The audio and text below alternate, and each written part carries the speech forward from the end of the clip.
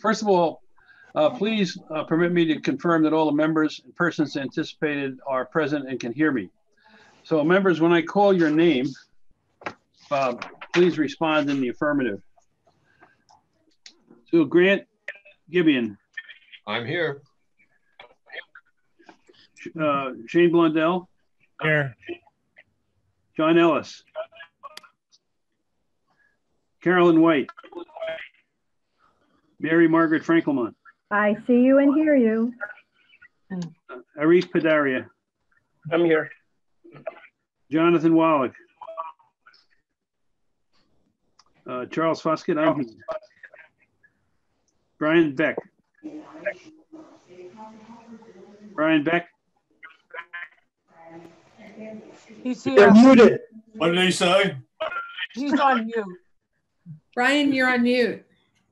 I'm asking him to unmute. I know. I was trying to click it. I couldn't find it. Peter Howard. Here. Shailene Pokris. Daryl Harmer. Here. John Deist. Alan Jones. Here. William Keller. Here. Al Tosti. Here. George Koser. Here. Christine Deschler. Here. Dean Carmen. Here. David McKenna. You didn't mention. I'm here with Judith. You didn't call Annie LaCourte. Oh, you're right. I didn't call Annie LaCourte. Annie LaCourte. I'm here. Sorry, Annie.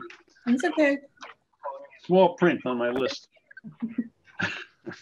Did John Ellis answer? No.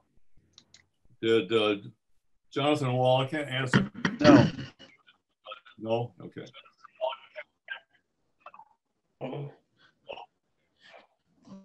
Carolyn White, she didn't answer either.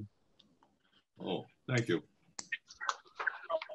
So let me continue, please, with the protocol with respect to remote meetings. Liz Diggins, are you present? I am.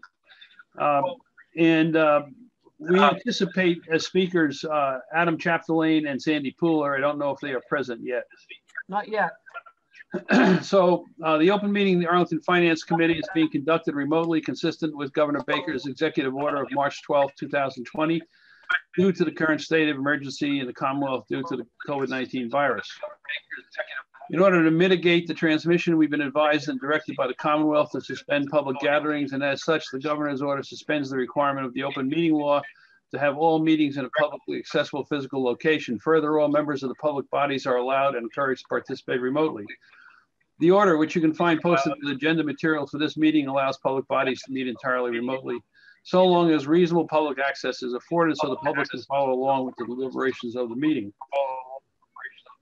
Ensuring public access does not ensure public participation unless such participation is required by law. This meeting will feature public comment only in writing by email to Elizabeth Diggins at ediggins@town.arlington.ma.us.com. For this meeting, the Arlington Finance Committee is convening by video via Zoom application as posted on the town's website, identifying how the public may join and comment. Please note that the meeting is being recorded and some attendees are participating by video conference. Accordingly, please be aware that other folks may be able to see you, and take care not to screen share your computer. Anything that you broadcast may be captured by the recording. All the supporting materials that have been provided to members of this body are available on the town's website, unless otherwise noted.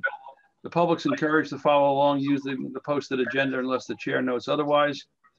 We are now going to be turning to the first item of the agenda. Before we do so, permit me to cover some ground rules for effective and clear conduct of our business and to ensure accurate meeting minutes. The chair will introduce each speaker on the agenda, and after they conclude their remarks, we'll go down the line of members, inviting each by name to provide any comment, questions, or motions, or ask if anyone has any particular question they wish to ask. Please hold any comments until your name is called or you are recognized. Further, please remember to mute your phone or computer when you are not speaking. And I would suggest that we all try to follow that and take a look at doing that as I speak. Please remember to speak clearly and in a way that helps generate accurate minutes. For any response, please wait until the chair yields the floor to you and state your name before speaking. If members wish to engage in colloquy with other members, please do so through the chair, taking care to identify yourself. Finally, each vote taken in this meeting will be conducted by roll call vote. Thank you. So the first item, let me first, you've all received a copy of the agenda, I believe. And we have gone through the open meeting protocol and roll call. I would just like to make a couple of comments thanking members of the committee for the efforts and work they've put in so far this year. Christine, Daryl, and John did a fantastic job on the Arlington Police Department report. We'll refer to that a little bit later in the meeting. Annie and Al Jones and Daryl, George Koser and Grant are working on the information systems working group. And we've all, I hope, been through the initial training on that. And Annie will be giving us an overview presentation later today. Arif was critical in helping Liz and I on recruiting earlier in the year. And as you know, Jonathan Wallach has signed up and has been actively participating as our delegate to the Capital Planning Committee. In preparation for the town meeting, Al Tosti did a fantastic job training us all on the complex matter of the Arlington Housing Trust Fund. And Dean's been following assiduously on the Arlington Public Schools budget and working as a de facto member of the APS Budget Subcommittee. Christine and Al have joined me on the Long Range Planning Committee. And of course, Liz Diggins is involved in all of these things, and I thank her for her efforts. Anyone who would like to make any other comments on that, please feel free to announce your intentions. Silence. Okay. That's what happens when you shut the microphones down. So the next item are the minutes. The minutes of the, was it, what was the date on the minutes, Peter? 11/23. Yes, thank you. So the minutes of 11/23 have been distributed. Are there any comments anyone wants to make on those minutes? Any edits? Okay, in that case, a motion to approve the minutes is in order. Al Tosti? So moved. Is there a second? Second. All in favor, please, by acclamations, say aye. Aye. Aye. Aye. Any objections? The minutes of the meeting are approved. And Peter, would you please note that Shailene has joined us? Hi, Shailene. We'll do. Hi, sorry, I was stuck in the waiting room, possibly in the wrong Zoom meeting. I'm here now. Good to see all of you. That has the high technology virtual waiting room, exactly. And Charlie, I've also joined. And Jonathan has joined. Jonathan Wallach has joined us as well. Okay. Also John Deist. And John Deist. Okay. Good. Thank you. So, Peter, for the record, I note that Julie Wayman, Don Selter, Sandy Pooler, anybody else, have also joined the meeting. Micaiah Haley as well. I have notes here, Pete, that I'm having on the visitor sign-in sheet. Okay. We can compare on those too. All right, thank you. So, Sandy, are we expecting Adam? He's in. He's in, okay, good. Then we can move to the next item of the agenda. So tonight, the first Finance Committee meeting of 2021. I'm pleased to introduce Town Manager Adam Chapdelaine and Deputy Town Manager and Finance Director Sandy Pooler. I would mention that despite the various eruptions of political acrimony in the last years that have been popping up around the country and in our society, there's general consensus that Arlington is a pretty well-run town. Our schools are good, services are reliably provided. I recall at one longtime town manager said snow removal and trash collection are the only two services that count. I'm not sure that's true, but our community safety is well preserved, and health and human services are delivered to citizens in need, whether they be youth, struggling adults, veterans, or seniors. This state of affairs arises from many sources: the school committee, the select board, the town meeting, other organizations, but it's in no small part due to the efforts of our town manager and deputy town manager. And I also think from our finance committee viewpoint that they have worked hard to develop a strong financial management team within town government. With their presentation tonight, they'll set the tone for the months and years ahead within the envelope of our many fiscal constraints. I'm sure we'll benefit from the things they can tell us, but I'd also like to remind you, members of the Finance Committee, in the words of Al Tosti, tonight you have the town manager and the deputy town manager in your grasp, and you should take advantage of this to learn as much as you can about the condition of the town. So with those brief remarks, I would be pleased to turn the meeting over to Adam Chapdelaine and his team. Thank you, Adam. Thank you, Mr. Chairman. Thank you very much for those kind remarks. And I suppose I'll take grasp better than clutches. Sounds slightly less ominous. We're also joined tonight by Julie Wayman, the management analyst in my office, who's going to play a role in tonight's presentation as well.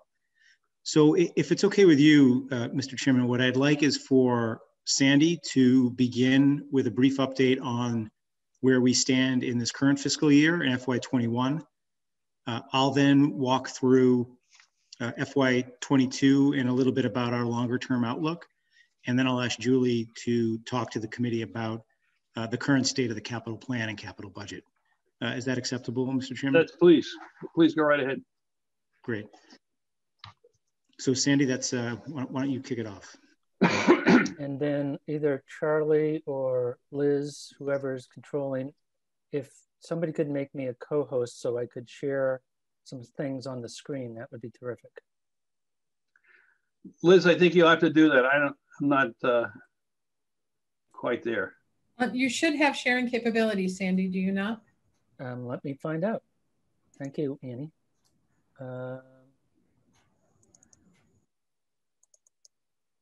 Well, I suppose you can see that, yes? Yes. Oh, well, magic. Yes.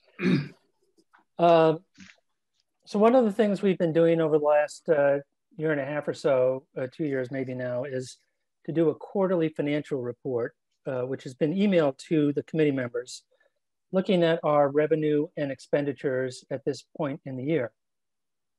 It is an important report for us, I think internally, just to keep track of things. I often find as I put the numbers together for this, I send an email to a department or to the treasurer, to the comptroller, just asking about something. And not very often, but often enough, you find that something got missed somewhere or put in the wrong place. As I said, that is the exception to the rule.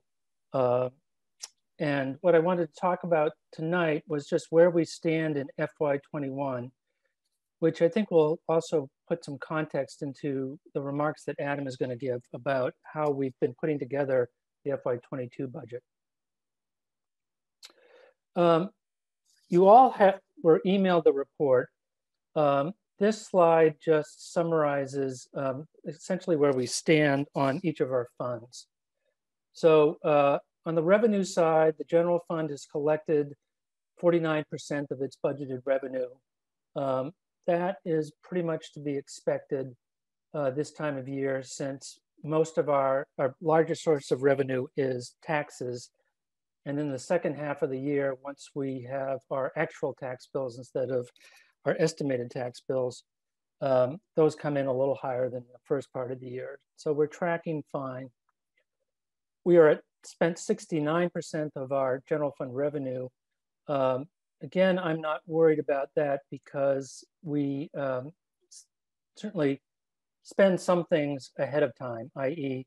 there's some costs that we incur, whether it's our IT contracts or paying our fees to the on our allotment to the retirement fund and so forth that come due upfront. So I think we are generally on target there. The Water and Sewer Fund is having a good year, both because the Select Board has been a little earlier this year than in the past about raising fees so that they take effect as of the July 1st bills. And so revenue is ahead, and our expenses are at the same point, although again, some of that has to do with certain spending that happens earlier in the year, such as debt payments and so forth. We also have had a good year in revenue because this summer was a drought. So we've been selling more water than we anticipated. So I think the Water and Sewer Fund is in good shape.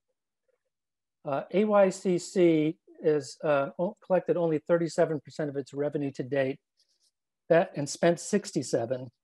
That is largely because of the delay in the state budget being passed. Since it didn't get passed until October, the state was not able to pay their share of the revenues that are due to AYCC. They haven't come in for the fall really yet. We're told that they are coming in soon, so I expect by the third quarter we will see that all caught up. Council on Aging Transportation has collected 12% of its revenue and spent 35% of its expenses. That is all mostly because the numbers are small and there hasn't been much COA transportation this year because the senior center has been shut down. Again, we've been looking at that and where the numbers are coming in, and I think overall that's going to be fine by the end of the year. The one fund that worries me now is the rink. It's collected only 27% of its revenue while it spent 61%. It has had a series of cancellations and other changes to its ability to run because of COVID that have held it back from collecting sufficient revenues. I've been talking with Joe Connolly about this a lot, and we are looking at perhaps transferring certain costs that are incurred in the rink now, such as some of the staff time, over to the recreation fund because people just frankly have been working more on the recreation side. On the recreation side, we've collected only 17% of revenue, but we have spent 27% of our expenses. We do anticipate revenue is going to pick up in the spring and at the end of the spring, where we collect the number of fees for programs that occur in the summer, but come into the fund in the spring. So there's always a little bit of a time lag that way. There is a sufficient fund balance in that fund that I think they can make up some of the deficit by reallocating some of the rink's expenses in there too. So this is a very 50,000 foot level look at where we stand. Overall, I think we're doing well. I did want to just focus in on some of our local receipts. Anything that's in pink here means it's less than 50% collected during the year. So some things are way low, like even though motor vehicle excise is in pink because it's in pink most of the year, it's because we get our files from the registry in February, and we collect the vast bulk of that in February. So it's on par with where things have been in other years. Our meals tax and hotel tax are way above our estimates, but our estimates are our estimates are very low this year. These used to be $425,000 each, and now they're $50,000 and $60,000 respectively. So even though we're collecting more than we budgeted, we're still going to be about $350,000 short from what we would have expected in a normal year. Other things are sort of running ahead and behind.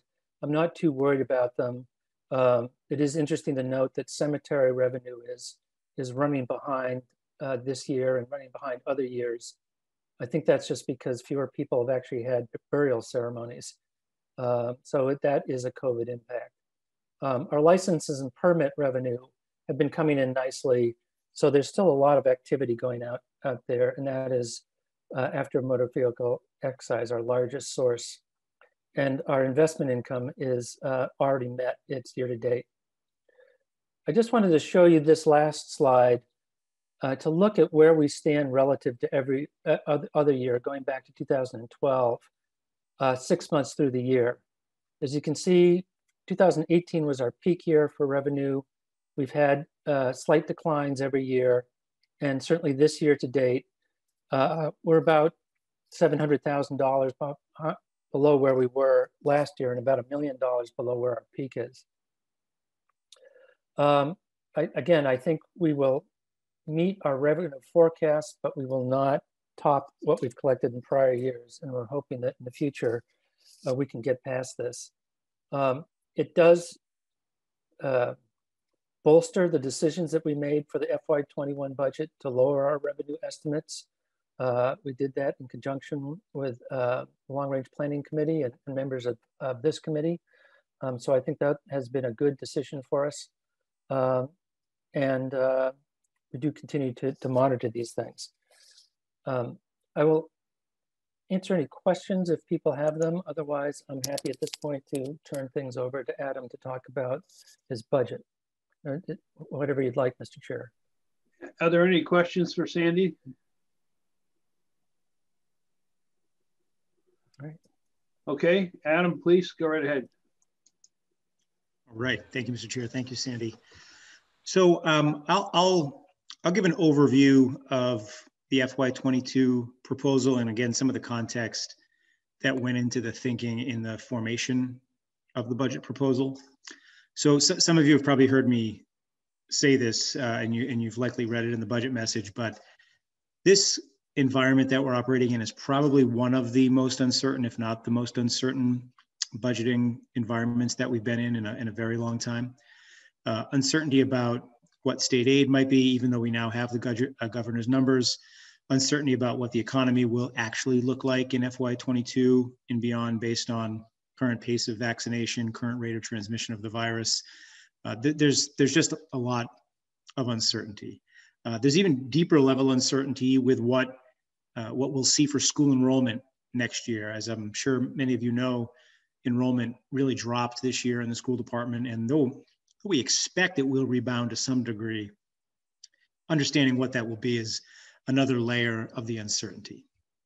So I put that out there as context for why this budget is a little bit different than years past in that we're making recommendations that we fully expect will be discussed over the course of this spring with the Finance Committee as we lead up to town meeting, as we learn more from legislative budgets, as we learn more from what might come from federal relief.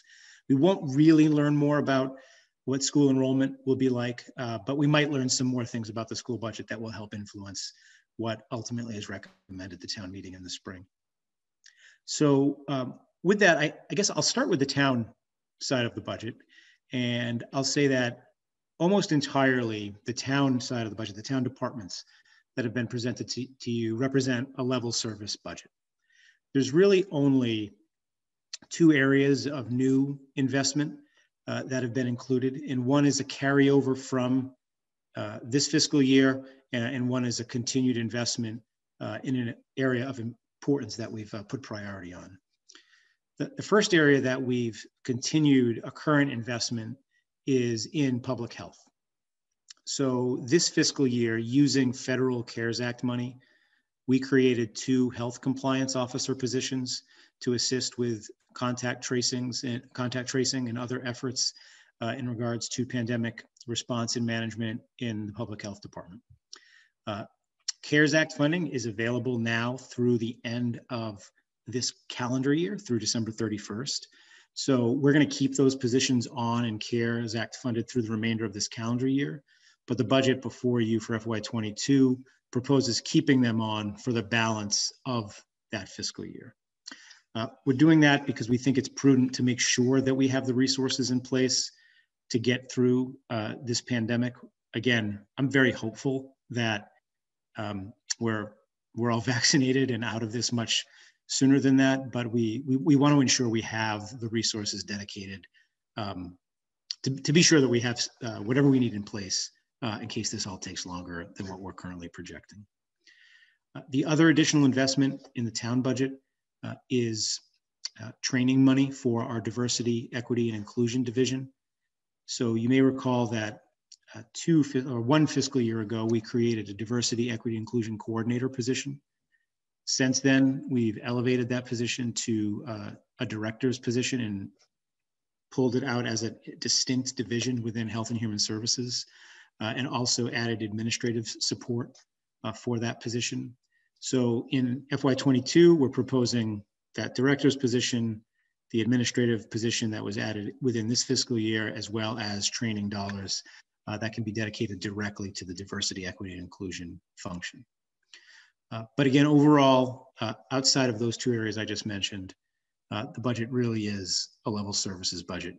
Where there are increases, it's directly related to increases in the cost of delivering services as they currently are. Moving from town budgets, I'll talk a little bit about the school budget.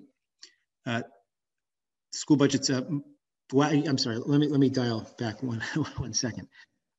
One instance of us doing some things a little bit differently in the town budget is we did list 4 positions that if revenues were better than what we're currently projecting that we would consider asking for. They're outlined in the budget message. There's a library position, an inspectional services position, a position related to public records in the town manager's office, and a position related to permitting in the engineering division. I'll say tonight, given what we've seen from the governor's budget, I don't think we will be asking for those positions, but they are currently listed in the budget book. And if things did develop much more positively, I might want to ask the Finance Committee to consider a further conversation. But right now, again, given the governor's budget, I don't think that's something we'll be asking for. So moving to the school budget, I've already mentioned the uncertainty about enrollment, and the uncertainty about enrollment really colors a lot of the conversation around school funding.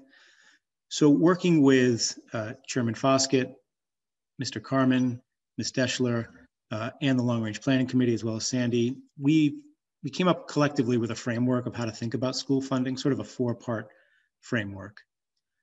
The first part of the framework was looking at the general education spending for this current fiscal year and figuring out if potential surpluses that could be present within this current fiscal year school department budget based on the lower amount of students being enrolled this year could be turned back to the general fund to help the general fund going forward.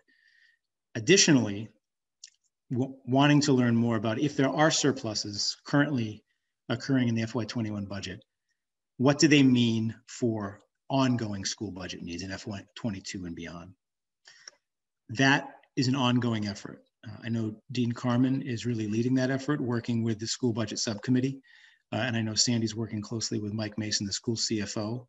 I guess there's not much more to say about that than that's an ongoing effort, but it's part of this framework of understanding whether or not there may or may not be surpluses within this current fiscal year budget and being able to access them appropriately to benefit the general fund. The next piece of the framework was assessing and analyzing special education spending. As I'm sure most of you know, over time, we've committed to growing special education spending at 7% a year because historically that is tracked with what actual special education costs have been. Not 7% every year, but on average over a 5 or 10 year look back. At the request of Chairman Foskett, he suggested we really take a look at how special education costs were matching up with special education budgets. And Sandy, working with Mike Mason, has done a great deal of that work and seen that costs are very closely aligned with budgets. And it doesn't seem to be, the data we've seen so far doesn't seem to be suggesting there are major changes to be made there, though those conversations will continue throughout this spring as well. The third piece of the framework was looking at the school committee's 5-year strategic plan that was part of the override commitments that the select board voted 2 years ago. So you may recall, as part of the override, it was committed that we would fund 600,000, 600,000, $800,000, and $800,000 in the 4 fiscal years of the override plan or the long range plan. In the first year, that $600,000 was met. The second year, being this current fiscal year, because of uncertainties last spring about what the school year would look like and what the budget year would look like, we funded $240,000. Excuse me. I'm getting my numbers backwards, Sandy. What did we fund last year? 140. 140. Thank you. 140,000 last year. Going forward, I know myself and Sandy agreed, and Chair Foskett and others agreed that making sure we maintain the override's commitments to funding that strategic plan for the schools would be important. So we have rolled in $230,000 in FY22 and a planned additional $230,000 in FY23 to go on top of what had been the previously planned $800,000, so that by the end of the 4-year plan, the schools would be made whole in terms of what they had expected to receive for strategic plan funding. I've had discussions with the superintendent about that, and she seems to view that favorably in terms of how they could actually practically implement the plan and spend that money. The final piece of the framework for the schools, which I think is the most impactful, is how to treat the growth factor. So again, as you know, for I think it's the past 8 years now, maybe 7 years, we have agreed to a formula with the schools where, utilizing school enrollment growth from the current year, we would take that number and multiply it by some percentage of per pupil expenditures to come up with what we call the growth factor. And that would be additional money added to the school budget allocation to recognize enrollment growth. When that formula was first put in place, it was 25% of per pupil expenditures as certified by the state's Department of Elementary and Secondary Education. Several years later, it was increased to 35% of that figure. And then as part of this override plan, it was increased to 50% of that PPE figure. Now this year, unlike any other year, not only did the schools not see the growth they had projected, but they went down. So we, again, have an expectation that students will come back, but we really don't know how many will come back in the fall. So what we're proposing is holding back the growth factor amount that had been planned for FY22 in the long range plan and putting it into a special finance committee reserve, such that when enrollment is known in the fall, the school department can come back to the finance committee to request funds that correspond with what their actual enrollment is. It's a new and I think somewhat unique way of looking at things, but I think I think it meets the time and meets the challenge of what we're seeing. So again, that's the 4-part framework: looking at general education costs now, special education costs, investing in the strategic plan, and then trying to prudently budget for, but not automatically allocate growth factor until we know what the enrollment is for next year. So overall, this all leads to an FY24, what is a pretty still significant deficit. When the override was passed 2 years ago, we did understand that in FY24 there would likely be quite a large deficit, and the projected deficit now is actually less than what we projected it to be when the override passed. However, what this pandemic and the corresponding economic impacts have really done is take out any of the benefits that we would have expected to receive via our conservative revenue budgeting. So as Sandy had highlighted in his year-to-date budget reports, we're not collecting nearly as much in local receipts as we would have been otherwise without the impact of this pandemic. So we're not going to see the type of free cash growth or excess collections as we've seen in years past that would have put us in a position to possibly continue to reduce that override or that deficit in FY24. So we are looking at FY22 and 23, understanding that there's likely to be hard decisions to be made within the next 2 fiscal years.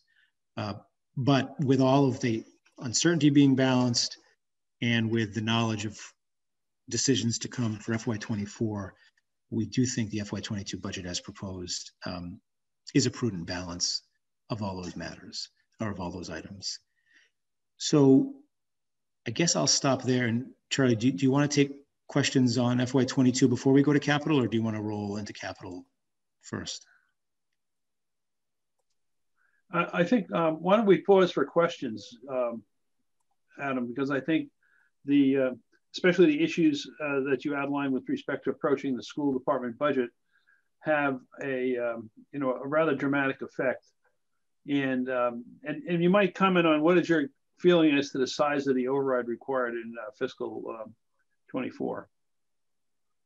Sure. So I'll start with that. If nothing was to change, and if you look at the long range plan, it goes out FY 24, 25, 26. Just to close those 3 years, again, if nothing was to change, you'd be talking about an override in the amount somewhere between 13, 14, $15 million, which would be tremendously larger than overrides that have been passed historically in Arlington or frankly anywhere in the state. So I think that putting it like that, Charlie, it really helps paint the picture of the significance of the challenges that lie ahead. Thank you, Adam. So let me ask, is there anyone in the committee that has any questions for Adam on the town or school budgets as outlined here? Yes, Jonathan, you have to unmute yourself. Thank you, Charlie. Adam, in terms of the money that you're recommending, the enrollment growth money that you're recommending go into the reserve fund. So if I understand what you're saying, that if actual enrollment growth in 22 is, if there is some actual enrollment growth, we're going to apply some of those reserve funds to fund the enrollment growth in 22. So to be very clear, what we're saying is if enrollment rebounds to last year's level and then beyond, then we would say, I mean, it's what I'm saying, ultimately it would be the finance committee's decision if it went forward. We would be saying then the school committee could come and access those funds. So not enrollment growth from today's enrollment, but enrollment growth beyond sort of what we would call the status quo of last year. I understand. And just to follow up on that, let's assume that the rebound just gets us back to last year's enrollment. And that money continues to sit in the reserve fund. Would it then be applied to, 23 or 24's in enrollment growth in excess of the status quo, or how do you foresee those funds being utilized? So from a mechanical perspective, if the funds were appropriated into the Finance Committee Reserve Fund in FY22 and unutilized, they would roll back in at the end of the fiscal year into the general fund, which would then become part of the town certified free cash. So then the FY23 budget would be, we would have all these same conversations again about what the FY23 budget should look like. And those funds rolling back into the general fund would be very helpful, right, to the overall conversation. But you can't, they're not directly tied together because of the accounting rules. Very good. And the amount that you are recommending go into the reserve fund, what enrollment growth does that assume over and above rebounding to past? Sandy, it's based on the 150 student figure, is that correct? Yes, originally it was thought there would be an additional 150 students this year, and adding about a little over $1 million into the reserve fund. And how many students do we need to get back to get us back to where we were? 287. We lost 287 this year from where we were last year. Okay, thank you. Thank you, Adam. Of course. Yeah, hi. So this pertains not only to the conversation that is about the school system, but in general. It's been a tough year, as we all know, 2020. A lot of us run companies and are deeply embedded in the ecosystem and have had to lay off a number of people, whether in our companies and so forth. So my question is, in terms of not only this school committee or the school funding, but overall, have you had any cutbacks? Do you foresee any cutbacks? And if not, why not? So could you just comment on that, please? So we haven't proposed any cutbacks, but historically, for many years and until today, we try to, whenever we sense or see financial concern, we hold positions vacant, such that if cuts became necessary, we would be able to consider cutting vacant positions rather than laying people off. I think the town's had a good track record, even long before I worked here, in trying to avoid layoffs based on both the personal toll of them as well as the financial toll of laying somebody off and still being responsible for unemployment payments and health insurance payments for a significant amount of time. But I have a different tack to that, right? I mean, being responsible is one thing. The country has seen a significant number of layoffs. You're running a company effectively, right, Adam? So yes, I feel badly about having to lay off 5 or 7 of my own company folks. And that is understandable. But, you know, in order to keep the enterprise alive, in order to keep the ecosystem that I'm running and building alive, I have to take that hard hit. So the question I'm asking is, in our town, we all have also faced the same economic hardships. All of us have. Effectively, this should somehow translate into the ecosystem, because school enrollments are down. Effectively, services, productivity, all of that is, I can guarantee you, is down. Somehow or the other, you can calibrate it. You can see that less services were being used. We are all been home. We haven't gone anywhere. We haven't done many things. So for that, if I have 5 people, again, I'm just being theoretical a bit here, but I'm trying to get to the core of the matter. If I've got 5 people working at a certain job serving 100 folks in my town, and now those 100 folks don't need those services in that given year, do I need those 5 people and paying their salary? So reducing the load there effectively is something that I would think about doing, even though I would feel heartache about not having jobs for those 5 people. So again, I'm trying to get to that matter more than anything else, because here we're talking about an overarching budget and constraints. I'm not hearing specifically anything about tightening the belt here. So frankly, I realize this is a governmental institution. But at the same time, I want to be a responsible citizen as well as bound by economics. So could you comment on that angle, please? Yes, absolutely. I guess I'd say a few things. One, I honestly can't think of what service has been less strained through the pandemic from the town point of view than it was prior. I'd be happy to engage in a conversation, but when I think about where our staff are, staff is predominantly in public works, fire, and police, and workload through the pandemic has not gone down in those 3 departments. In fact, in some instances, it's gone up. So I guess to some degree, I don't fully accept the premise that workload has been down in the face of the pandemic. But that said, I still acknowledge that budgetary realities sometimes have to come up against reality. I'll ask it a different way, Adam. Sorry to keep pushing on this, but it's an important component for me to understand. So we've not laid off people necessarily first in our company. We took pay cuts. We took pay cuts in the management team, which I'm part of. We took significant pay cuts percentage-wise. And then in the teams and the staff, we took lesser so percentages.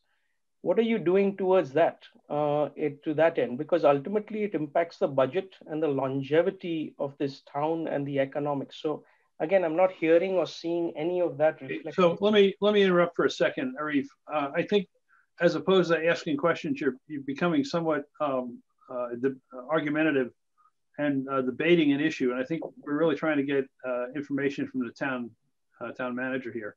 But I think a partial answer to your question is something that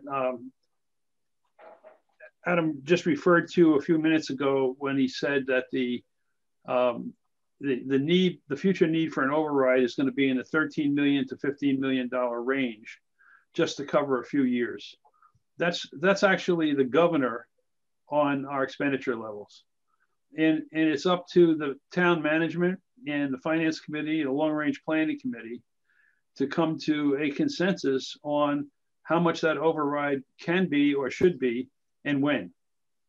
And that's going to drive staffing levels and activity levels and permit or disallow personnel growth or shrinkage. So it's operating a little bit differently than in the private sector, but the pressures are still there.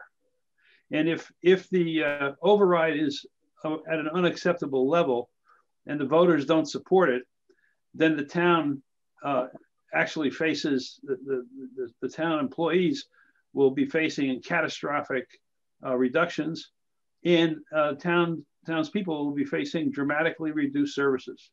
I don't know if I've said that accurately enough, but I think that's really the answer to your question. Yeah, and if I may, Charlie, just you hit it right on the head. The paradigm in Arlington has been for a long time that when an override is passed, within the confines of that override period, service maintenance is expected and promised, frankly, by the select board. So and these are obviously things that can be discussed and changed, but my current operating parameters are service level maintenance for the life of the override. And then as Charlie described, when that period is over, if decisions are made to no longer maintain that level of services, either by the town's elected and appointed leaders or ultimately by the voters rejecting something at the ballot box, that's when the service level change is ultimately decided. Okay, thank you. I just might add, Adam, that I think the service levels aren't cast in concrete. If we have severe financial restrictions, anticipatory cost reductions can adjust the demands for future overrides. I think that's fair. I think that's fair. Any other questions? Yes, Alan. Thank you, Mr. Manager. I haven't had a chance to review the budget. What's the status of the trash hauling and disposal contracts? When are we going to have to go out to bid? What year will that fiscal year will that impact? So the current contract that we're in ends at the end of FY22, so a year from this June 30th. So that would potentially impact FY23. We've been going back and forth with our waste hauler for over a year now. And just last week, they gave us a proposal that would change our cost structure for FY22 and 4 years beyond that. The idea being, they're claiming to be bleeding money now because we pay $0 per ton for our recycling, and the market is charging a significant amount per ton to handle recycling. So we've been in this really favorable position for this decade-long contract. So we're analyzing their proposal with our recycling coordinator and public works director, and then ultimately we'll decide if agreeing to something now smooths out any bumps over the next few fiscal years, or whether we're better off waiting until next year to go out to bid. So that might be a little bit of a longer answer than we were looking for, but we're sort of in this scenario where we are safe until the end of next fiscal year, but we're trying to see if there's a way that could be mutually beneficial for the hauler and the town to extend something now. Is that both the hauling and the disposal contracts? So disposal of solid waste, of trash, is separate. It's one contract right now for hauling, physically hauling, right, and recycling disposal. Okay, just a couple other quick questions. The public health, you have 2 new positions. We're going to get federal money to pay them 100% for the first 6 months of next fiscal year, and then town money would have to be used for the second 6 months. Is that correct? Correct. Now, if the pandemic hopefully ends within the next fiscal year, I'm assuming that these two positions will be eliminated? Correct. If there's no longer need for their services, then yes, we will. We won't keep them on longer than they're needed. Okay. Okay, thank you. Thank you, Al. Any other questions for Mr. Chapdelaine? I saw I have one question. And I do too. Go ahead, Okay, George. I'm sorry. I'm having a hard time seeing who's on first here. Who's? George is first and then me. Okay, George. Adam, in the provision of level services, can you just briefly describe if that's at variance with what the plan was when the override was passed, which had increases, or is level service consistent with what the override intent was for this year? So the override commitments for town services were intended to be level services, except for an investment in mobility improvements in the amount of $200,000 a year, and then $50,000 a year for senior transportation. Those are being met. The $200,000 in the first year of the override was in the operating budget, but we in FY21, this current fiscal year, moved it into the capital budget, and that's where it is now. It's $200,000 a year for mobility, and the $50,000 for senior transportation. Though it hasn't been much used this year for some of the reasons Sandy spoke about, is still committed to in the senior transportation fund. And one more quick question is, when does our trash disposal contract come to an end, if you know? So our trash disposal with Wheelabrator, I'd have to verify, but I believe we have 4 more years on that. We renewed that last year. Thank you. You're welcome. So Adam, I have a couple of questions about personnel. Can you remind us all when our next round of contracts will need to be negotiated? Yes, all current collective bargaining agreements expire this June 30th. So we are actually beginning bargaining with all units for successor agreements right now. Okay, and so this will have an impact on our future expense under the override, et cetera. Absolutely, yes. Okay, and in the past, we have generally tried to keep increases to salaries at or below 2%, correct? That is correct, yes. I mean, we've always looked at comparable communities. We've tried to, both comparable communities and what they're granted for COLAs, as well as what pay rates are in comparable communities. But we've also used the CPI for some guidance in what COLAs will be. And historically, over the past 3, maybe even 6 years, I believe, COLAs have probably averaged below 2%. Okay, so are those COLAs intended to be an adjustment for increase in the cost of living for our employees, or are they, I mean, if I'm being honest, we call them COLAs, right? And they're applied mostly to people's base salaries, but they're just negotiated pay increases. I mean, there's terminology, and then there's the reality that they're negotiated pay increases. Right. So in the past, for example, we may have signed contracts with our employees where they got a 1 or a 1.5 or a 2% raise when the cost of living was actually going up faster than that. That is correct. Okay, so and then on the health insurance side, have we adjusted the 5-year plan for decreases in our healthcare growth rates? Like we used to do 7%, and then we were down to 5% as the cost factor there. Are we able to reduce it further, or? So right now, so we've been budgeting 5.25% growth as a premium growth for a number of years now. Right now, the GIC is projecting a collective growth across all plans at 5.8%. We'll know more in about 2 weeks about what those costs might actually be, and then they'll be finalized by March 1st. I was expecting better numbers based on lower healthcare utilization this past year. So I hope to learn more about what's driving that, but it doesn't seem like we're going to be able to lower below that 5.25% for next year. Okay, and then final question. You referred to using a holding open positions strategy. Are you currently holding positions open that are in the budget? Yeah, so there's currently a number of DPW positions open. We've been strategically filling positions, but there's still a number that are open. We have started filling vacancies in police and fire, but over the next few months and then beyond that, we'll still keep, you know, we don't have a hiring freeze on, but we will make sure that we have a certain amount of vacancies open so that we're in that, you know, safer type position. Okay, and how many of those open positions currently are in the police department? How many are you filling? Can you give me an idea about that? So there are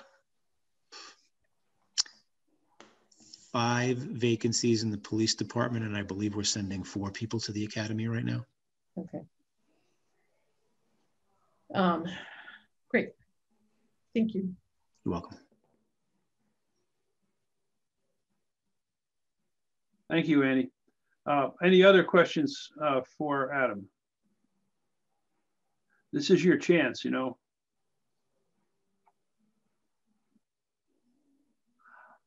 Oh, Dave McKenna has his hand up. Oh, Dave. Where are you, Dave? Oh, I lost it. Go ahead, Dave. Adam, my question about the under the contracts that are all contracts that you negotiate are end in June 30th.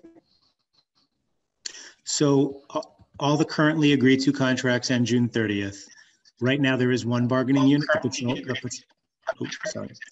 the Patrol Officers Association, that we are in arbitration with, so that there is no agreed upon contract for that unit. But yes, all agreed upon contracts expire June 30th.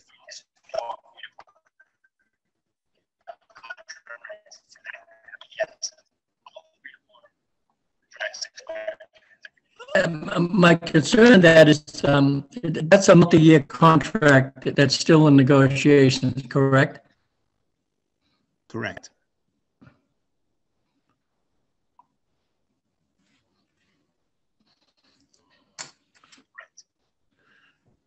So how many years has it been since they settled? It's just been since the start of this current 3-year period. So it's back 3 fiscal years. So back to FYs 20, I guess it'd be 19, 20, and 21.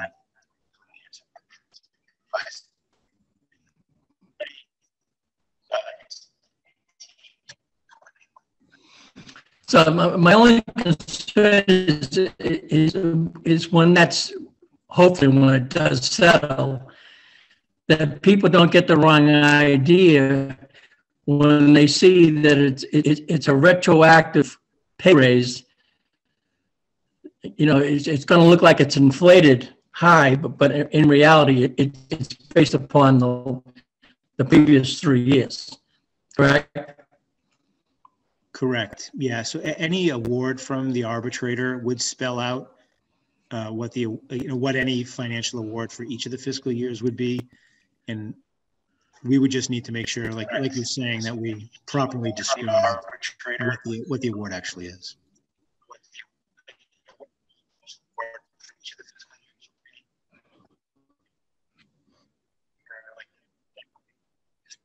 And we have been budgeting money to sufficiently fund the contract. Thank you. You're welcome. Thank you, David. So any other questions for the town manager? I'm sorry I missed you before, David, but you were off the screen. Yes. Shane. Yep. Thank you, Mr. Chairman. Thanks, Adam. Can you just talk a little bit more about the diversity equity coordinator position and sort of what her role is, what sort of responsibility or authority she has? Sure. So when the position was created, it was focused on working with our Human Rights Commission, Rainbow Commission, and Disability Commission as both staff support and advisor and professional advisor, as well as working with the Human Resources Director to advise on both the recruitment and retention of a diverse workforce. So that, I would say the core of that work has remained, has stayed intact. She's working very hard and very regularly with those three committees and commissions that I listed. Additionally, I would say she's doing a lot of work internally, working with departments who are interested in their either offering more diverse programming or strategizing around improving their workplace culture. She's also spending a lot of time that we definitely didn't anticipate working with the community at large. She's now a key part of these racial justice teach-ins that we've been holding. It's a 5-part series that over 60 people have signed up for, and 2 sessions have been held so far. So she's become instantly a really integral part of the team. And I myself and Sandy as well, and Julie, spend a lot of time working with her on a weekly, sometimes if not daily basis. But yeah, I would say it breaks down into direct board, committee, and commission support, HR support, and then training both internally employee-faced and externally community-faced. Thank you. You're welcome. Thank you, Shane. I just wanted to apologize if I didn't see some of you. I just realized that I'm not seeing every photo at the same time. I have to switch back and forth. So if you did want to say something and I haven't recognized you, please speak up, okay? Thank you, Adam, for that. Are there other questions that members might have? Switch back to the screen here. I don't see any hands up. So I have 2 questions then, if I might, Adam. And they're sort of about the elephant in the room, at least in the room, the elephant that I see. And Dean Carmen might correct me if I don't have if I haven't recalled these numbers precisely.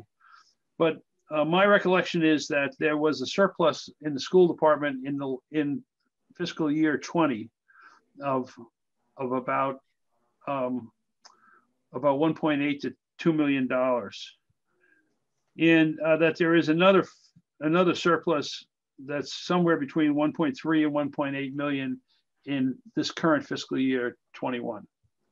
So if this is an ongoing situation, this is something that can dramatically affect your $13 million, the override threshold. And my concern is that as a town, we recognize that this money should be coming back into the general fund to reduce the overall overall taxation that the citizens will be, tax increases the citizens will be facing in the event of the future override. You have any direct comments that you'd like to make on that? I guess only that I think from your comments tonight and conversations we've had at other meetings, you and I see eye to eye in that regard. I know, as you mentioned, Dean has been doing great work on following and I don't want to say chasing, following those figures and discussions at the school committee budget subcommittee level. And what I would hope is that the committee is willing to engage with us via the long range planning committee and potentially directly with the finance committee in acknowledging that surplus and deciding to either turn the entirety of it back to the general fund at the end of the fiscal year so that it can become part of free cash and then accessible for use in future fiscal years, or if there is some other means of benefiting both the schools and the town's position like they did last year, utilizing some surpluses to pay in advance some special education tuitions, that they'd be willing to do that so there can be, as you're describing, sort of a fair, transparent benefit to the general fund from any surpluses that exist. But I think that paying forward on those costs needs to show a reflection in reduced budget demands in the future year, right? Because yeah, that's a fair point. Otherwise, it'll just continue to carry. Yeah, okay. The second question, not unrelated, has to do with the student population growth student population loss / recovery. And so I think we have a position where we're looking at that fiscal year 2022 budget number and saying, okay, this amount of money is going to go into a reserve fund, which can be spent if the students come back, and above the level of the 287 students that we lost last year. But I also think that it's long been understood, at least on the Finance Committee, that the student population growth formula is a variable. In other words, the budget goes up when the growth in students go up, but the budget should be going down if the growth in students is going down. And so there is a question as to what the demographic trend is, because I think we expected a leveling off of demographic demand sometime around 23 or 24, at least from the earlier demographic studies that we did several years back. And it's possible with the COVID and other things that happen that we may not go back into a growth mode. So are you in agreement that the student growth formula is variable, and this means that those costs come out of the school budget? I would say that my understanding all the way back to 2011, we started doing the growth factor 2013, 14, that all the way back to then, it was always clearly stated in long range planning committee meetings that it was intended to be a two-way formula. Okay, thank you. Okay, so last chance for questions on the town budget. May I ask one more question? Yes, George. So our last override, if I remember the number correctly, was $5.5 million on the operating side. And we are discussing numbers in the $13, $14, $15 million range for 2024. Is there a process in the Long Range Planning Committee or any place else to develop options or alternatives that might be going to the voters for some amount that is not as high as the 13, 14, 15 million? So since we've taken the liberty of talking about elephants in the room, I thought I would introduce my own elephant and just ask if that has been a consideration in the discussions, or whether it might become one as we go forward this year and next. So I would say that the Long Range Planning Committee could just as accurately be called the Scenario Planning Committee, because of all the committees that we have, we produce countless scenarios and have produced countless scenarios over the years, all the way back to 2011 when we had pay-as-you-throw scenarios and no pay-as-you-throw and overrides, and working through dozens of scenarios. So I think, in short, the answer is yes, that probably soon we will start working up various scenarios that map out what different amounts of an override look like, what different amounts of no override look like, what it looks like both from an override point of view and what it might look like from a town and school budget point of view. So I think the answer is yes. Thank you, Adam. You're welcome. John.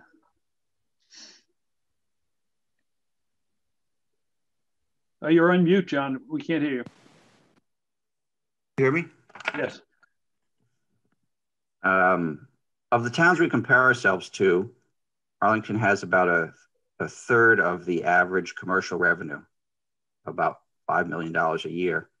I know the town has done some studies about commercial zones, and given the financial situation, I wondered what you thought opportunity was for growth of commercial income up to levels comparable with the towns that Arlington compares itself to. I think there may be some targeted ability with a few key sites in town for some commercial development. I know there's a large residential development proposed in the MIRAC or on a portion of the MIRAC properties off of Mass Ave. Some of the additional MIRAC properties behind the automotive dealerships could be a site. The goal, as Jim site could be a potential property that would be looked at, as well as Arlington Coal and Lumber. Beyond that, and frankly, the planning director could give a much more in-depth answer than this. Over time, we've really only seen the potential for significant year-over-year commercial growth being possible through mixed-use development along the commercial corridors in Broadway and in Mass Ave.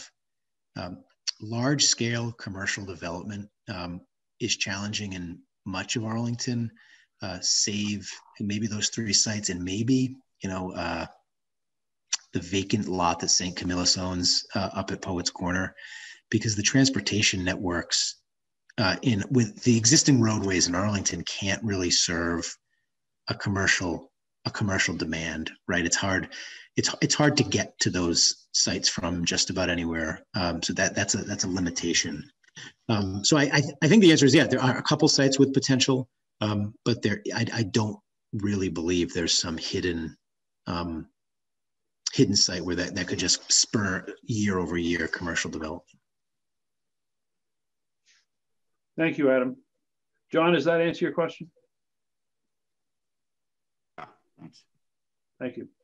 So I just harking back to Adam's previous comment about the scenarios and the implications of those scenarios, I just wanted to mention, Arif, that's the way the town responds to your concerns raised earlier. In other words, that override hurdle and the scenarios to address it sort of govern growth or reductions in staffing and in other expenses.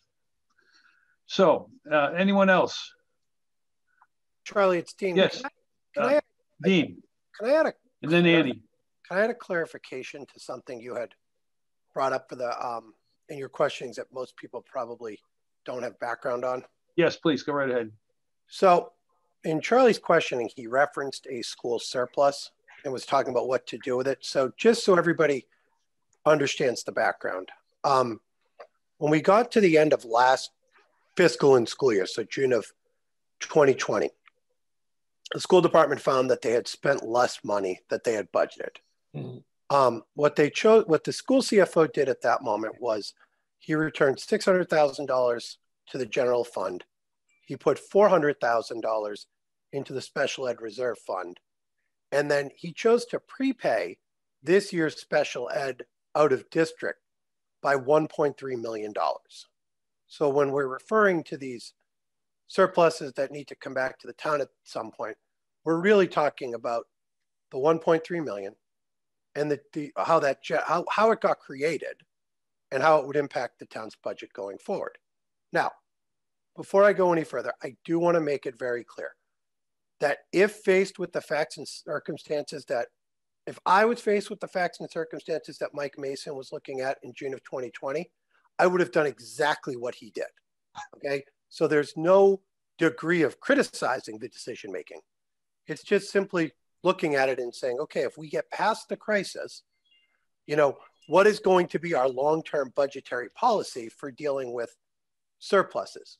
And some of this is a history that predates all of this probably is driven by history that predates the current CFO and will be here long after he's gone. But I just want to make clear that's what we're looking at. It's not like the school department is doing something nefarious or terrible or whatnot. It's just understanding, okay, they took great actions during a crisis. Now, as we move out, hopefully back to normalcy, how do we handle it? Thank you, Dean. Annie. Yes, so is the scenario planning committee modeling pay as you throw for 2024, Adam, given that we now have a zero waste committee and we know pay as you throw is one of the prime ways to drive the production of waste down? So I'd say right now, no, that's not on the table. I have felt for a long time that I guess I've always felt like given the Arlington's specific need for consideration of tax overrides, that a pay-as-you-throw fee just wouldn't work. So it's not currently being discussed. If recycling costs go up, that's sort of the higher end of where things go up, that might prompt us to have to do something. So I think I'm saying it's not currently on the table, but it doesn't mean that in the next year that it won't be something we discuss. Thank you, Adam. So I think at this point it's appropriate to turn the the meeting back to your next phase of your discussion. So if you could move ahead on that, please. Adam. All right, so Julie Wayman, management analyst, is going to walk through the FY22 capital budget and plan. Thank you, Julie, go ahead. Thanks, Adam. So first, I just want to mention that the Capital Planning Committee is going to be coming before all of you on March 10th. So at that time, we will be going into the plan in far greater detail. So tonight, I'm just going to basically go over what you see on your screen, which is our 5% calculation sheet, just to give you all a sense of where we stand with the numbers. So this sheet is in the manager's budget on page 198, if you want to look back at it.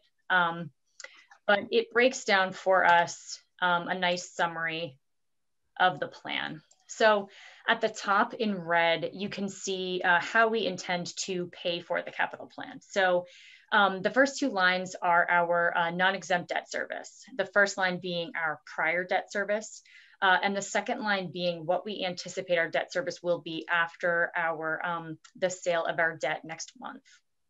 The third line down is the cash cost to the plan, and the total plan for 22 coming in at just over $11 million. You can see 23 through 26 are also right around $11 million. As a reminder, this is just our non-exempt debt service. So this does not include our FY22 exempt debt service, which is about $6.3 million. So this next box down in blue are our direct funding sources. So while the plan does cost $11 million, we do have a number of other sources that we deduct from that 11 when calculating our percent of the total town budget. So you can see here a number of funds. You can also see the sale proceeds from the sale of the Disabled American Veterans Building. And you can also see that we pull out the override commitments when we're calculating that 5%. So the final box here down in green is where we do that calculation. And so we take what our net cost of the plan, that 8.6 million, and we divide by what we anticipate our FY22 budget to be. And in 22, we are at 5%. You can see that in 23 and 24, we're above 5%, though 25 and 26, we anticipate being a bit below 5%. And on average, over that 5 years, we are coming right now just below 5%. I also want to mention that when we come back on March 10th, we are hoping that these numbers here in this row are going to be a little bit lower. Again, these are the estimated debt service numbers. Once we sell the debt, we were a little bit conservative with the interest rate. So, you know, if they do come back a little bit better, these numbers might be a little bit lower on the 10th. And then finally, you'll see in the capital budget that there is a request from the facilities department and the school department, a co-request for $150,000 for engineering studies. So this is to allow the facilities department to look at the HVAC, the roofs, the infrastructure, and also energy efficiency upgrades to some of our schools. So we are anticipating there will probably be some future capital requests based on these engineering studies. And that's going to be it for the capital plan for tonight. Thank you, Julie. Are there any questions about the capital plan?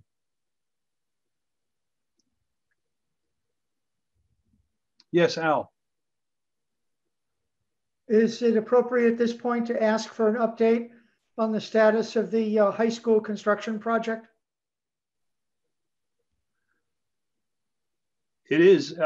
Adam or Sandy, are you prepared to address that? Sure. We have our high school building committee meeting tomorrow night, so I might have been better prepared on Wednesday. But yeah, I would say in general, Al, we are on schedule and on budget. they're maybe even under budget, and we have some ability to take a look back at things that had been pushed out of the project and consider adding them back in.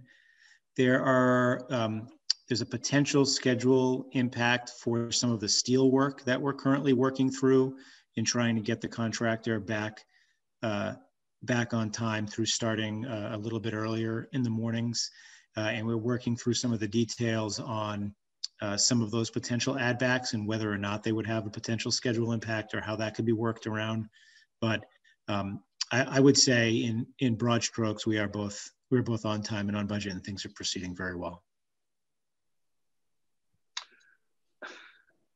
I think that was a kudos from some of the audience there, Adam.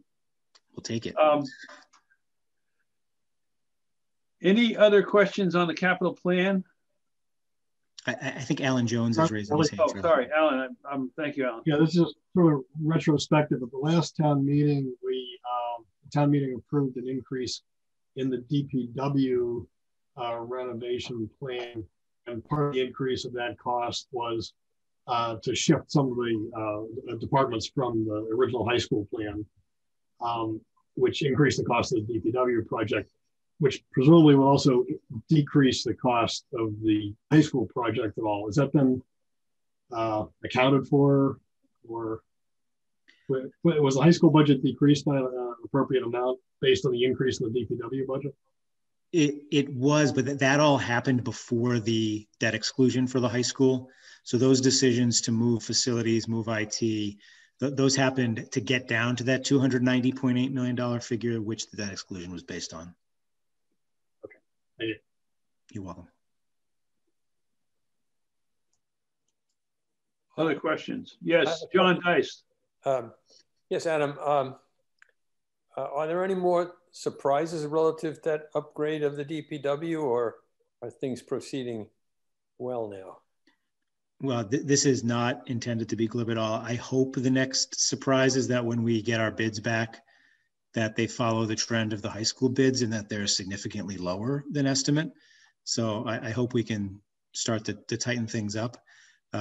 Outside of that, no, I don't anticipate there being any other surprises. I suppose the risk profile is probably greatest for when they actually start putting scoops in the ground because of the contamination. There's potential for there being greater risk than what was identified when they profiled the soil.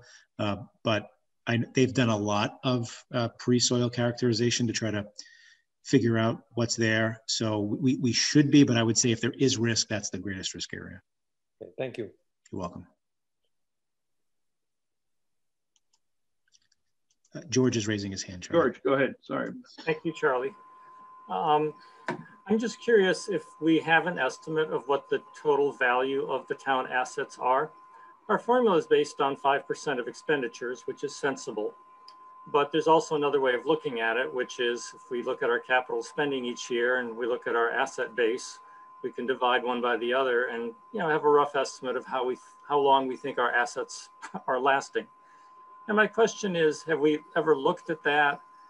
And often in government, of course, you don't spend enough really to keep things up because you expect periodic, rebuilds with state funding or other kinds of funding. Obviously, there's a lot of small capital items that we do have to keep up because we're not going to pass, a debt exclusion for the smaller stuff. But I'm just curious if we have an estimate of what the total value of the assets of the town is and what fraction of that we spend every year in the capital budget.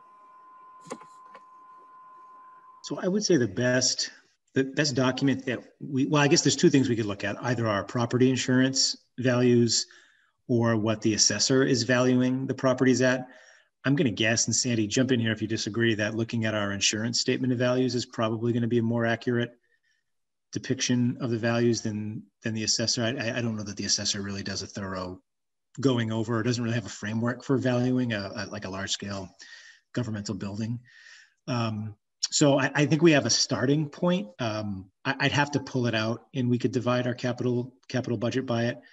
I'm not positive that even that statement of values would necessarily be accurate, right? We could dig into it a little more and see how accurate it is, but so I can't cite it for you tonight, but we could definitely do that.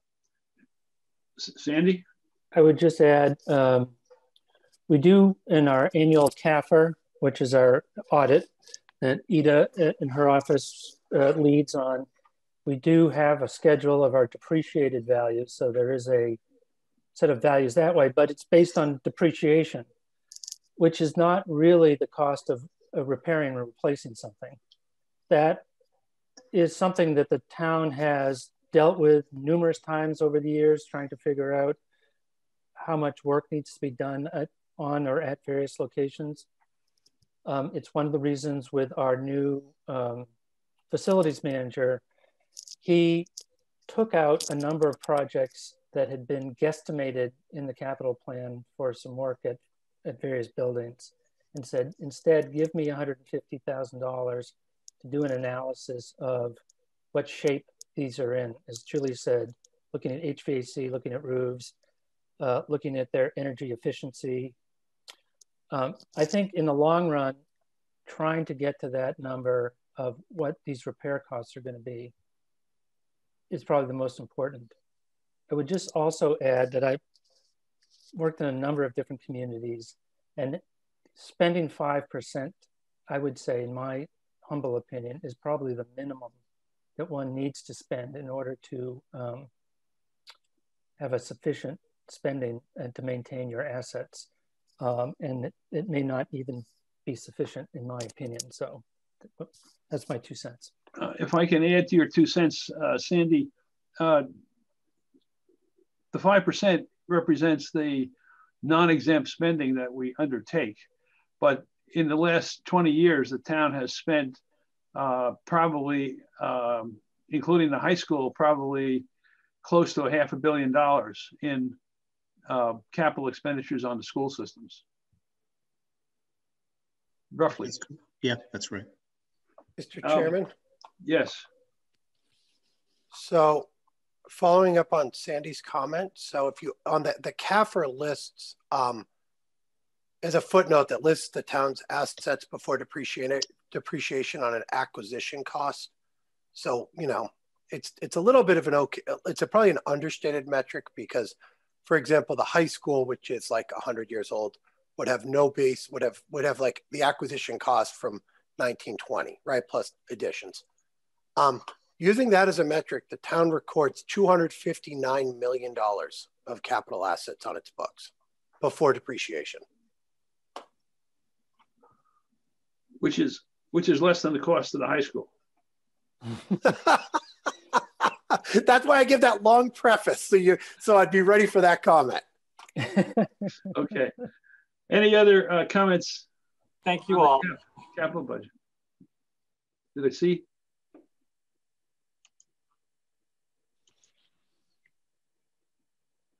Okay. Well, Julie, thank you very much for that presentation and bringing us into these varied subjects. Thank you. So that sort of brings us to the, well, I don't know, is that the end of your the subjects you wanted to cover, Adam, Sandy, Julie, or do you have more? That's all that we wanted to present, but if there's other questions, anything else the committee wants to discuss, happy to answer any other questions. So Adam's opening himself up to your clutches again. So are there any additional questions after this discussion that you would like to ask the town manager and his team?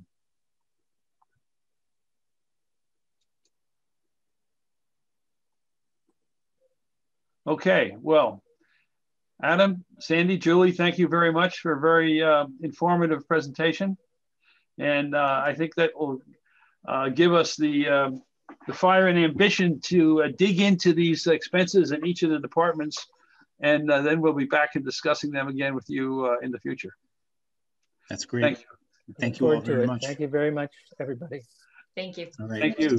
Great job. Thank you. Nice work. How are we doing for time here? Oh, we're just about on time. Amazing. Okay, so the next subject is our information systems working group strategy.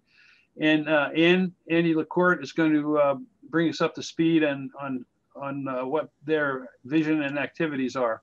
So Andy, I'll turn the meeting over to you. Great. Hopefully everybody can see my screen. So I'm going to share the screen while I walk through these slides, and then when we go to questions, I will stop sharing the screen so I can see everybody's faces, but somebody will have to help me monitor hands.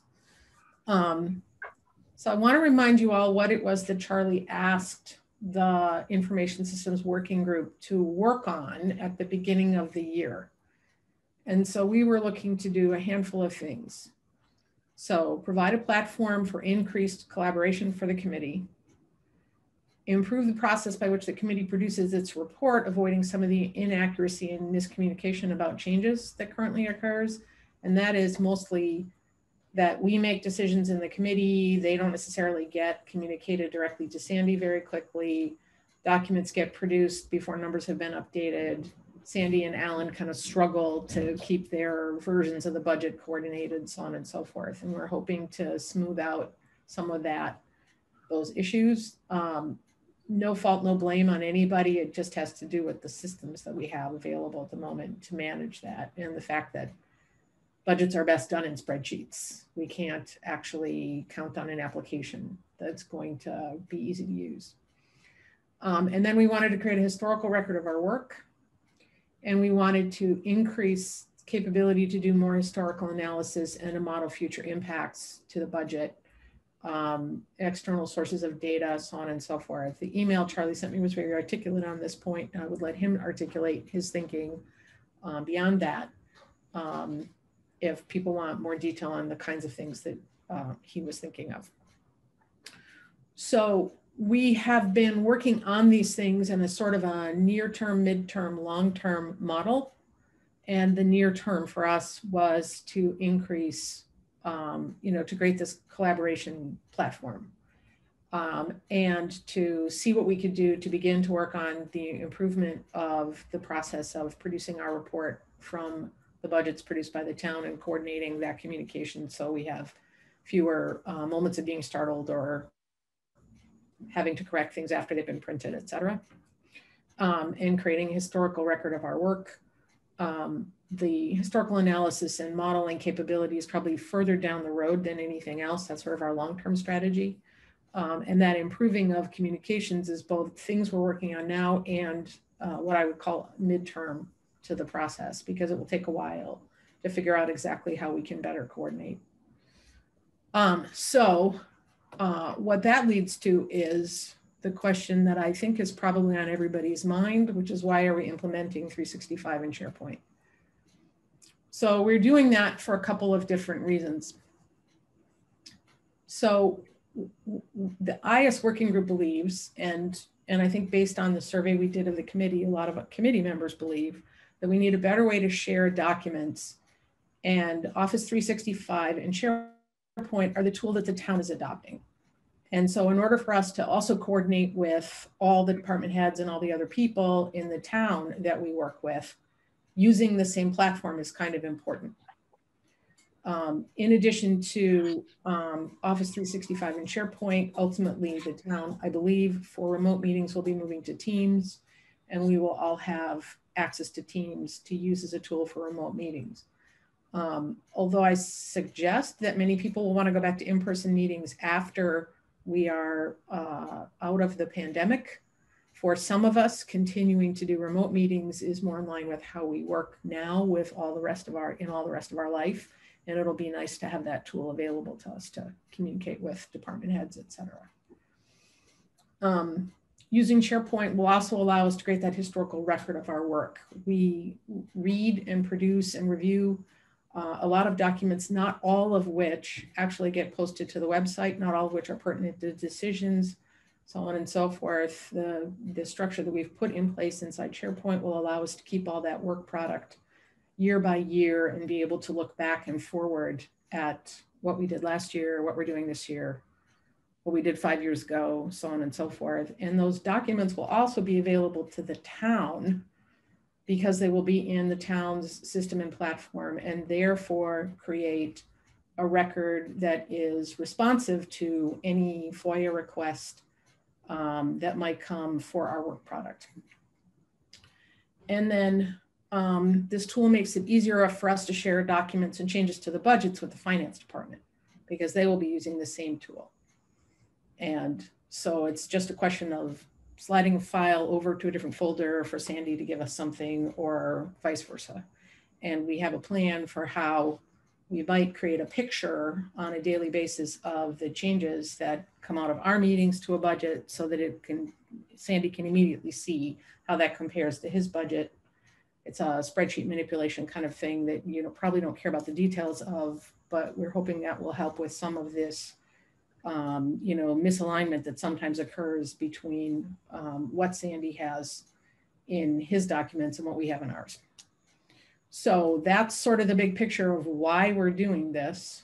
And I'm now going to stop sharing my screen and just take any questions you have about this. And see whether or not any of my compatriots on the committee want to weigh in and expand on that at all. And I can see Alan's editing my slides, so he may want to jump in.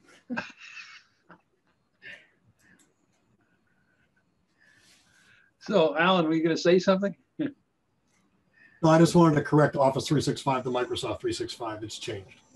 Oh, okay. Whatever.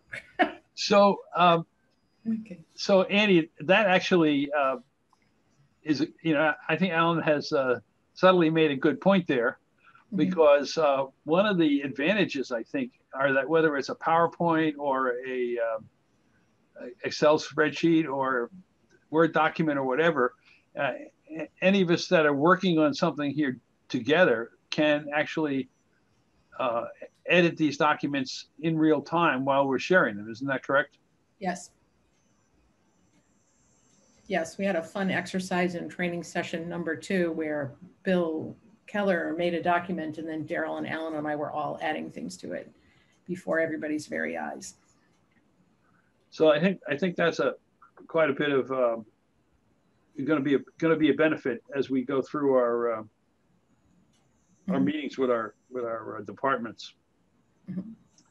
So Daryl or George, did you want to make any comments as well after our meetings this week, our training sessions this week?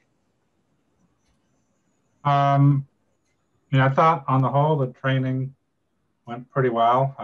It is new. Some people, it's just going to be a matter of getting exposure to it and increased comfort with it. But I think the benefits will reveal themselves pretty quickly. I guess I'd just like to add that if folks have questions or would like some more information about how to use SharePoint, to please get a hold of one of us, Annie, Alan, Daryl, or myself, and we're happy to set up a time to walk through any particular questions that you have. We understand that this is kind of different for anyone who hasn't used this before, which is most of the committee. So if you weren't able to make the training sessions or would like, again, some extra time, we are available really throughout the winter and spring, but especially early on. If you've got questions, don't hesitate to reach out, please. George, Bill Keller here with a quick question.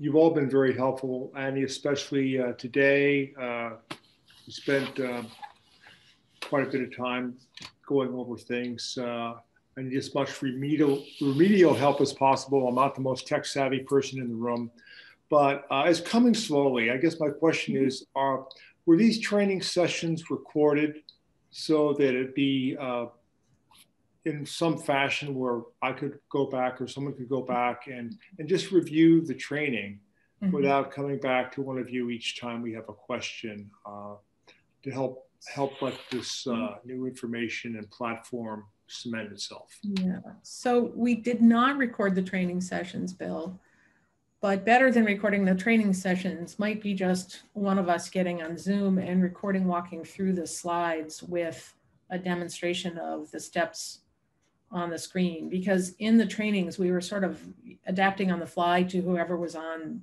with us, and I'm not sure any of those trainings would have produced a particularly slick training video, but we could consider doing something like that. Or there may be some training slides out there on YouTube that we can find. Okay. I certainly send a lot of YouTube videos out to my Salesforce clients to help them do that.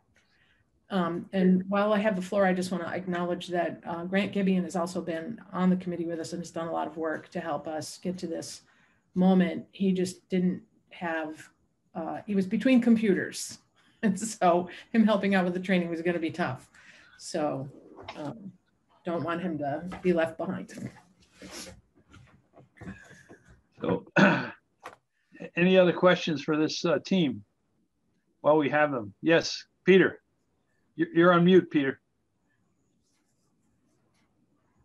Thank you. In the training session, there was a mention of structure of files. Mm-hmm. So as far as I can tell, there isn't much structure there now.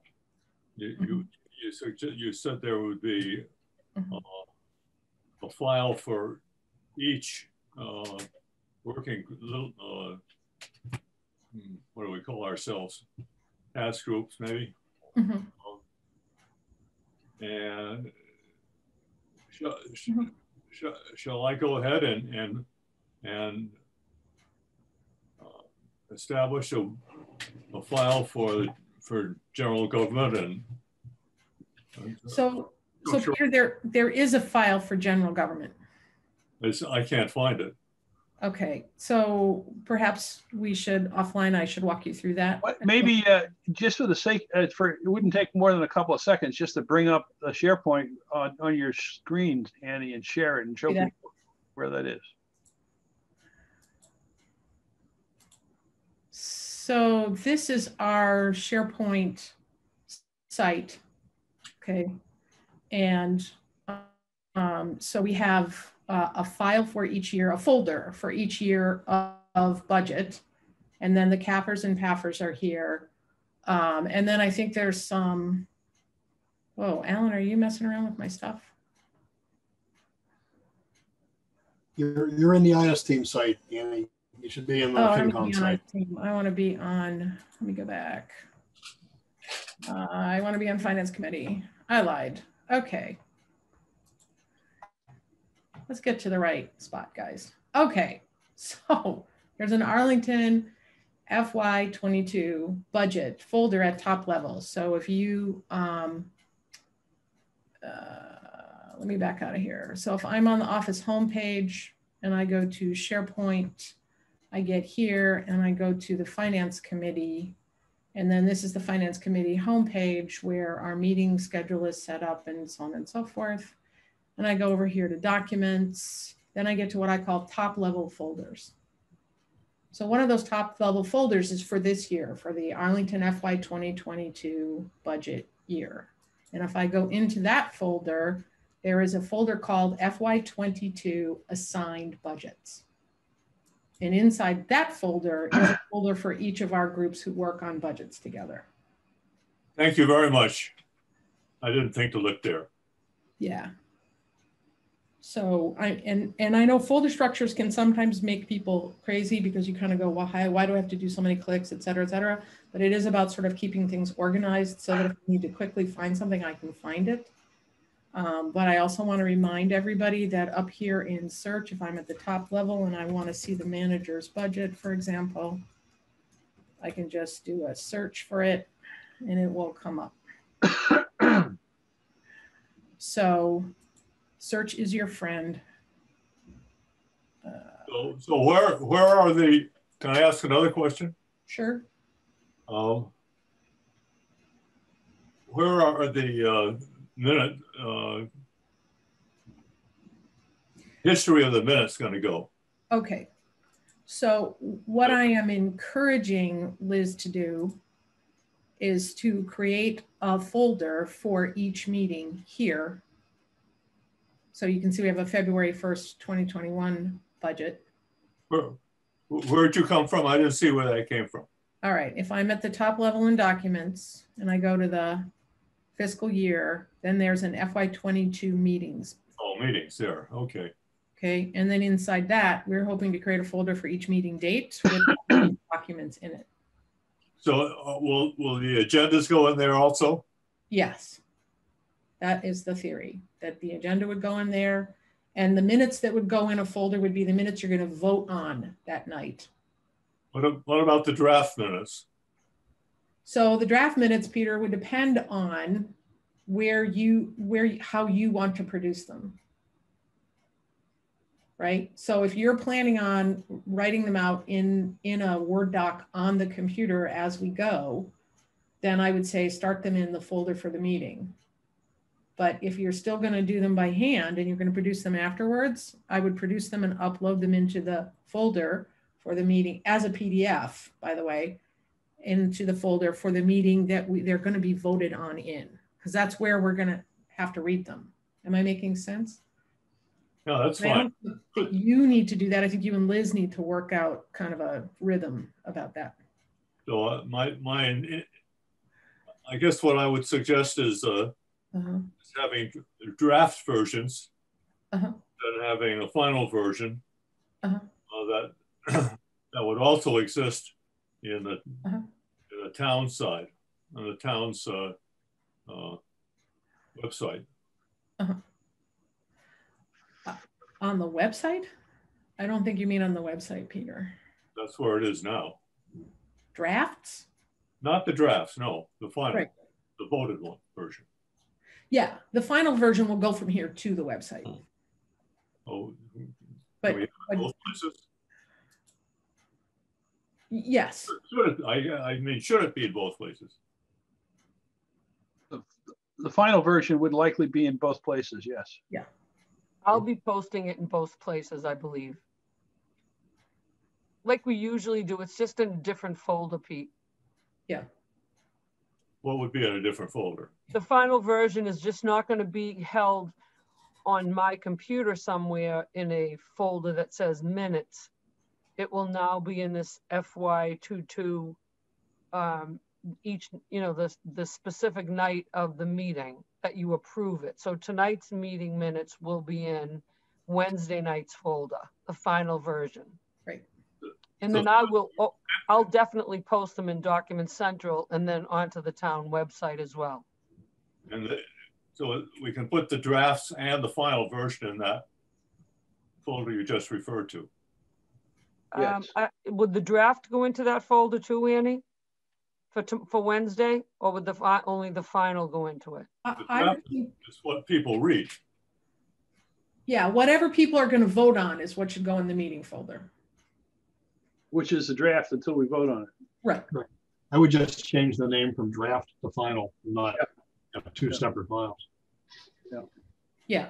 So I would say that's more a status of the document than a separate document. Alan, quite often there is a difference between the two. If you're trying to make the changes and then make the changes, vote on it and call it final.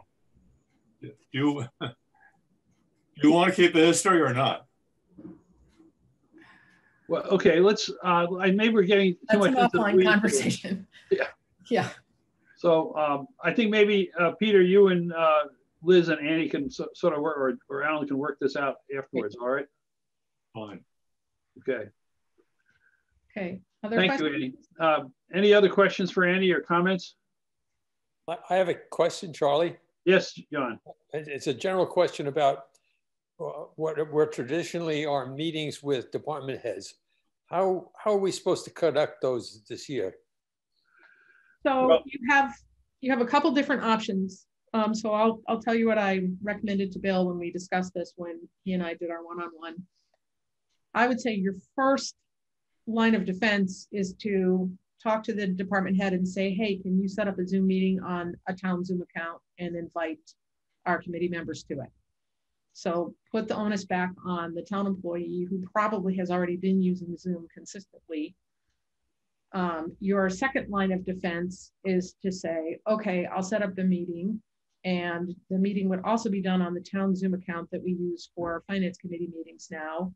And you could get either Liz or I to help you schedule that and put the link in and so on and so forth. If you are familiar with Teams, Teams is available through the SharePoint site. and you are welcome to use Teams to set up your department head meeting, but it's certainly not required. And we just didn't feel like we had the bandwidth to train everybody on Teams, and we certainly didn't want to switch our meeting tool right now when most of the rest of the town has not instituted Teams yet. So that's kind of where we're at. Okay, I'll just comment that I got an injection today. I got the vaccine today, so yes, I'm a lot better. yay, that's awesome. So maybe an in-person meeting is even possible. Maybe. Well, you know, an in-person meeting following social distancing rules and masks and so forth is certainly possible.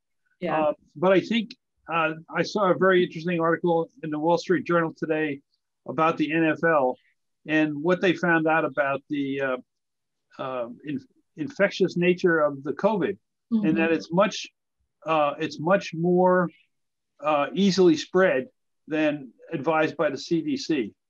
So, you know, if you do want to have an in-person meeting, first of all, you got to make sure that the town department is okay with that, and there's a facility available to do it in a safe manner.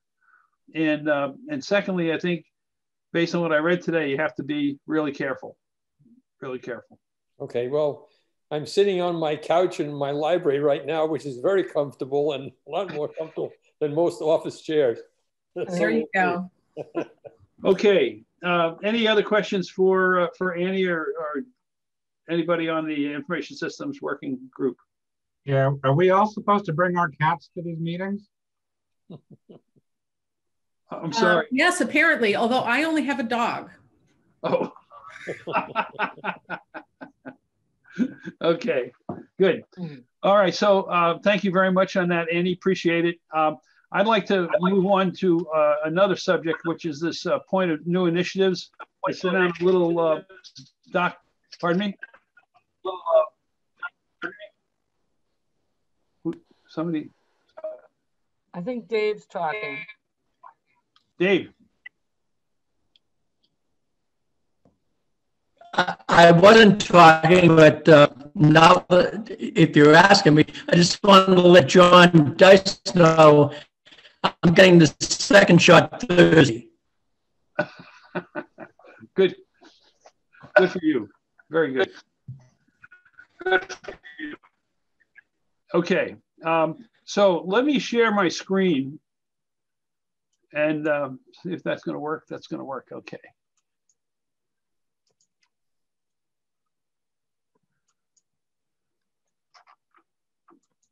So I would like to mention that I sent out this document today and mentioned in the agenda that that I'd like to set out some new initiatives for the Finance Committee.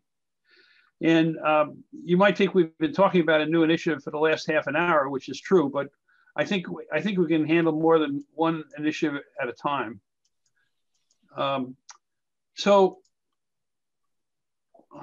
Shucks, excuse me, but I'm having trouble. There we go. So what I'd like to do is talk about the background as to why I'm suggesting these initiatives and what the objectives are. And then I'd like to spend a little bit of time talking about the three detailed initiatives. Now, I have spoken to a lot of you about these in the last several days. Some of you I missed and sent some emails to, some I called, and you know we need to link up. But I ask that you just bear with me here, and then we'll catch up on this more during the next week. So, you know, the background here is similar to some of the reasons why we set out on with the Information Systems Working Group to change our platforms, and the you know we've had a long and successful history of working with the various departments in the town, but the world is changing. It's becoming you know the town moderator wants to go to an all electronic, all digital town meeting. The working world is moving towards higher degrees of collaboration. In the context of all this, we've also had trouble from my viewpoint, recruiting new members. We have some excellent at-large members, but the statute says that we have to have, or we're supposed to have, a member from each precinct in the town, and the Town Manager Act allows us to use at-large members only for a limited period of time. So we've got to focus on how we get back to our membership being drawn from each precinct in the town. So as part of this thinking, I'm proposing suggesting that we have three fundamental needs. One, as suggested by various people, Dean has mentioned it, Alan's mentioned it, Andy's mentioned it, that we need to document and plan our activities. And secondly, as I was just mentioning with respect to getting new members, we have to figure out a way to publicize the story of the Finance Committee and get new members to join it. And then thirdly, I think going forward, we need to deepen our knowledge of the town and school operations, especially in the context of the structural deficits. The discussion we had with the town manager tonight, where we're talking about a $13 or $15 million override, is pretty shocking. So, we have to figure out a way to understand how we can help the town contain its expenses in the face of our consistent structural deficit. So the first thing I want to mention is that, I'm presenting these as ideas. This is not any edict being handed down from on high. And I'm trying to address the three issues of recording our records and policies and how we act and work, getting our narrative out to the public, and categorizing or cataloging all the information that we can about the current historical nature of the town departments. Now, the reason I've proposed these working groups is that I also have a personal objective here. And that is, I would like to see the responsibility and authority for the direction that the Finance Committee takes get spread out more than it is throughout the committee. I would like to see the members of the Finance Committee empowered to affect our future direction. And I'd like to see us have a process where we grow our own leadership for the future. Now, that's very high level and grand ideas. I don't know exactly how we're going to get to implement it all in practice, but at least if we think about these things, we can think about how we're going to get there. So with respect to the whole idea of getting the narrative of the Finance Committee out to the public and helping in our recruiting, I'm suggesting that what we should have is what I call a communications working group. And Arif Padaria has agreed to be the leader of this group, and I've talked to some of you about joining it, and I'll be reaching out to a couple of others that I haven't quite caught up with yet. But the idea is that this group will sort of develop ways for us to get our narrative, first of all, to all of the departments in the town, so that they understand not just that we come around and look at their budgets, but that we have an overall philosophy and a way of working with the town meeting, what we're doing and why we're doing it, et cetera. And then we need to get this story out to the public, because if the public doesn't know what we're doing, they're not going to want to, people will not necessarily have a motivation to join the Finance Committee. And if we are going to be successful in recruiting people from each precinct, we have to have that public interest and hopefully that demand from the public to join the committee. So I've asked Arif, and I'm looking forward to his leadership here in creating a way to achieve these objectives. And we'll come back to that, to the charter there in a second. Then with respect to our, I'm just trying to get rid of I'm blocking my own screen here with the Zoom. So with respect to the the idea of documenting where we've been and where we're going. I'm suggesting that a policy and procedures working group or a policy working group. And think about this in sort of two categories. One is to just write down. Maybe it's an Arlington Finance Committee manual or some document like that on our new SharePoint facility, but something that describes all of the things we do and how we do it and why we do it.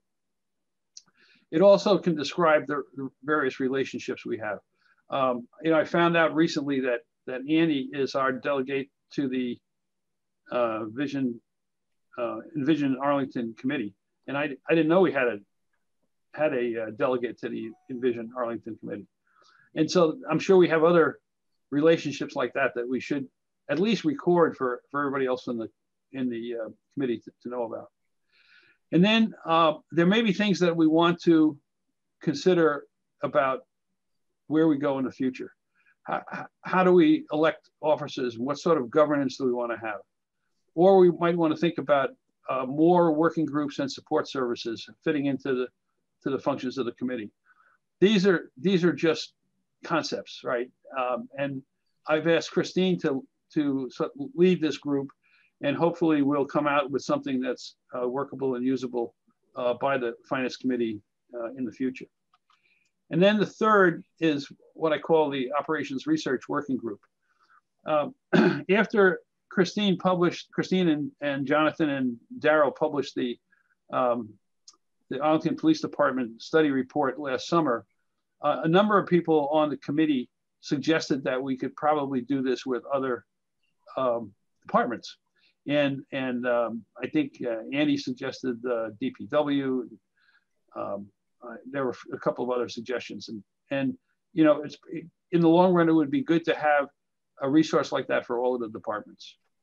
So my thought is that this Operations Research Working Group, being led by Al Tosti, would come up with a plan to prioritize how we would do this, who would do it, when it would happen, et cetera, so that we would be building up a database of information about the town and schools, so that would be available for reference by Finance Committee members as they carry out their work in the future.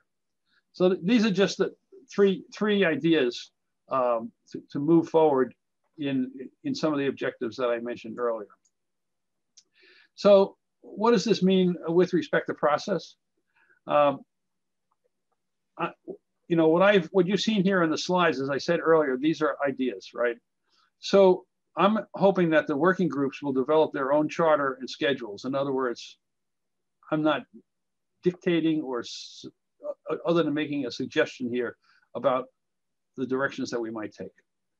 I'm hoping that the working group can develop the plans and recommendations of how we go forward, but only the Finance Committee makes the final decisions. In other words, the working groups come up with a plan or recommendation or whatever, but it should be presented to the Finance Committee as a way forward and gets sold to, bought in by, and voted by the full committee. I've tried to structure this so that the working groups are less than a Finance Committee quorum, so that we don't run afoul of the open meeting law inadvertently. We have to be careful about that. And then I hope that each working group will plan regular updates or reports to the committee to keep the committee apprised of what's going on. Just for example, the way Annie has done tonight, and I think she did at one of the earlier meetings in the fall. So this is just a sort of a concept, a very, very light blueprint or path that we might take to address these three areas. And I'm hoping that the groups will, you know, grab a hold of this, come up with more concrete ideas, and present some plans on how we could move forward in these areas. So what I'm going to do in the next week is send out a couple of emails that will gather together all of the names of the people in the various groups that I've been talking to, which is not completely organized yet, but it will be shortly. And then you can, people that are working in these efforts can get together and collaborate with the team leader and figure out how we go forward. So I think that's the process that I'm suggesting, and I hope that people can embrace it. And I'd be happy to answer any questions that you might have about all this stuff. No questions. So I got a question, Charlie. If I wanted to volunteer to be a member of one of those working groups, how would I go about doing that? Send me a note. Okay.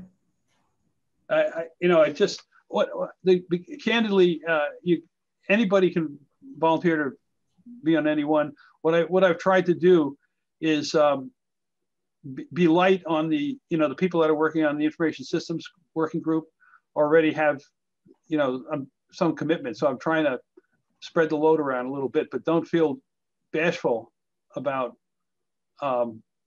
taking on more burden for the greater good of the finance committee. I think that's great. Any other thoughts or questions?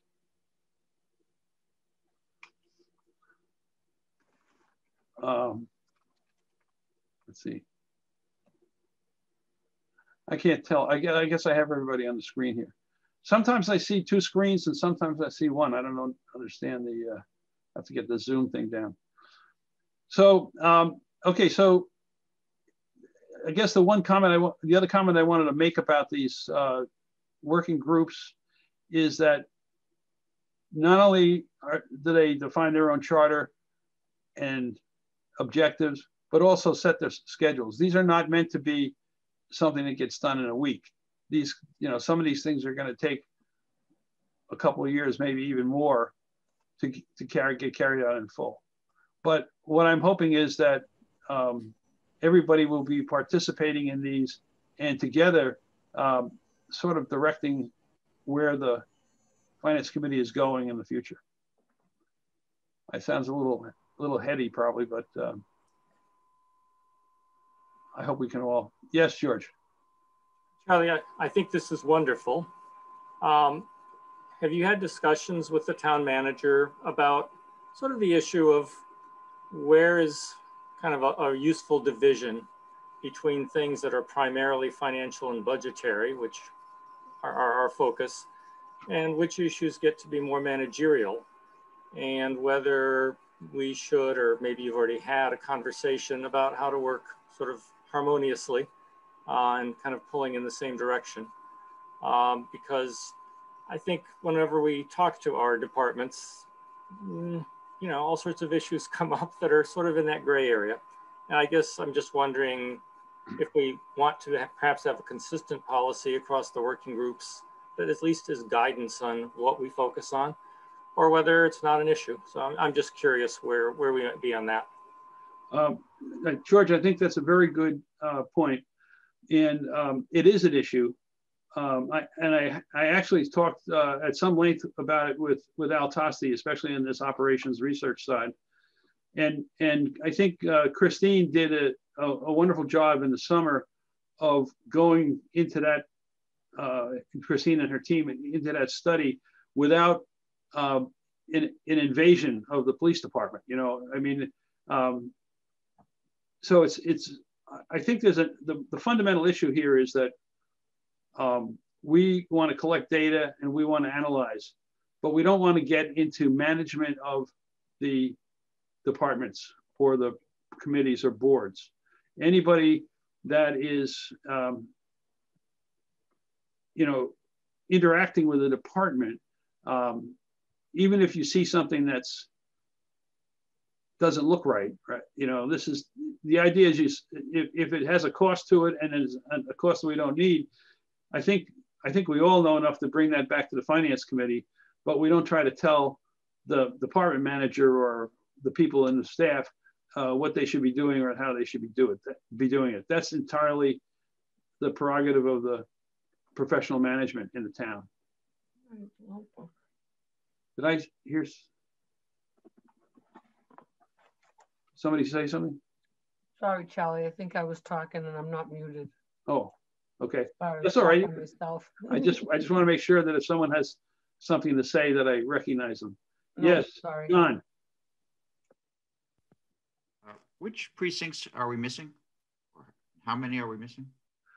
There are 3. It's 4, 18. Do you remember the other precinct, Liz? I think it's precinct 1, Charlie. What? No, John Ellis is from precinct 1, I think, right, John? No, I'm 3. I'm you're 3. 3. I don't see anybody from 2. I'm looking. Grant is precinct 1. Shane is from 2. I don't have the list in front of you. 4 and 18 are 2 that come to mind. I can't remember the third one. It's 1. It's 1? Okay, so 1, 4, and 18. No, it's not 1.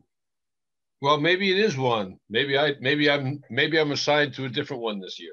You're 1, 4, and 18. 1, 4, and 18. Okay. Thanks. You're welcome. Okay. Well, anybody has any comments or questions or thoughts about any of this, please feel free to pulse me in the future, and don't feel that you have to do this, that you have to be on one of these working groups. If you're already fully engaged and have a busy schedule, that's fine too. I'm just trying to create an environment where we can get some more things done, and more people can have an impact on the directions that we move in the future. So I guess the most important question before we open ourselves up for a motion to adjourn is how are we doing on budgets?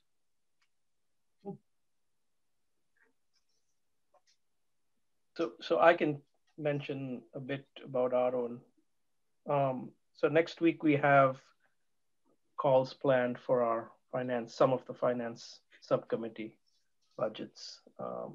So I think in the next week and a half or so, we should have some areas of the finance subcommittee budget taken care of. I'm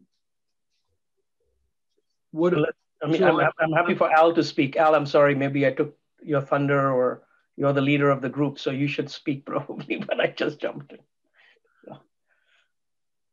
Al, did you want to say anything? No, we're cranking along, speaking to budgets, but we don't have any budgets to present in the next 2 meetings, Wednesday or Monday. Okay. Dave, you and Peter normally crank out the general government budget in the first hour of our new existence. What do you think the schedule is? Well, I have to get with Peter, and we have to figure out a plan on what action we're going to take. But once we do that, we'll be coming to you. But it will be probably take another week or so to put that together. Okay, so maybe let's say that we'll postpone Wednesday's meeting and Monday's meeting, and have the next meeting a week from Wednesday. Does that give everybody enough time to get started on budgets? I think so. Liz, do we have any hearings? Yes. Yeah, that's what I just wanted to bring up. I'm looking at the calendar now.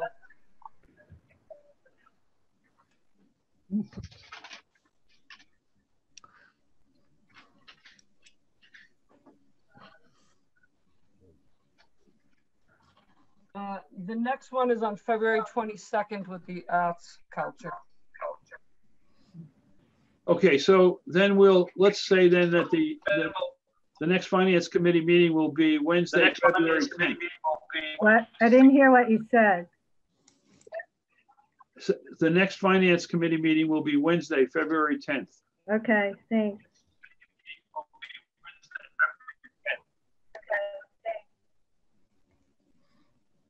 Is that good? Yep. Okay, so before we entertain a motion to adjourn. I want to thank everybody for, all the effort people put in so far this year and in the first half of, the last half of 2020. And I just want to make sure that you all drive carefully going home tonight.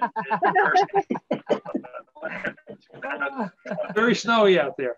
Hey, Charlie, I have a request. The presentation that you just made, I don't have it in my email, so I don't know if you had sent that or not. Well, I think we did send it out, but guess what? I was successful tonight in putting it on SharePoint. There's a folder. There's a folder there that says Chair Documents, and it's in there.